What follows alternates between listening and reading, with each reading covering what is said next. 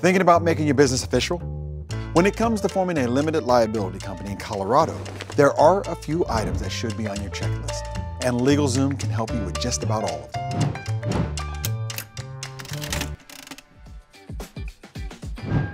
First, you'll want to choose a name for your business. This may seem obvious, but there's more to it than just that. We recommend that you search the Colorado Secretary of State's website to ensure that your business name isn't already in use for an existing business within the state. If you aren't ready to register your LLC, but are concerned that your business name might be taken by someone else, you can reserve it for 120 days in Colorado. This can be done by paying a fee and submitting paperwork to the Secretary of State. Second, you'll choose a registered agent, otherwise known as an RA. Your RA is the person or entity that receives official legal documents and notices on behalf of your business. When choosing an RA, be sure to choose one available during regular business hours that also has an address within the state. Third, you'll need to file some information about your LLC.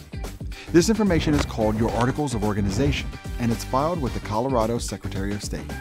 This filing includes business basics like your LLC's name and address. And once your filing is approved, your LLC is registered as an official business. The next item on your checklist should be to prepare an operating agreement.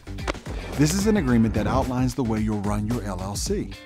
While not required, an operating agreement can be helpful if disputes or litigation arise. Once that's drafted, it's time to get your employer identification number, or EIN for short. Your EIN is sort of like your social security number for your business, and it's necessary for banking, taxes, and even hiring employees. You should also note that this is sometimes referred to as your federal tax ID number. Finally, you should apply for any specific permits or licenses that your business may need, like a zoning permit or a liquor license. Of course, there could be more to forming an LLC than just these few steps.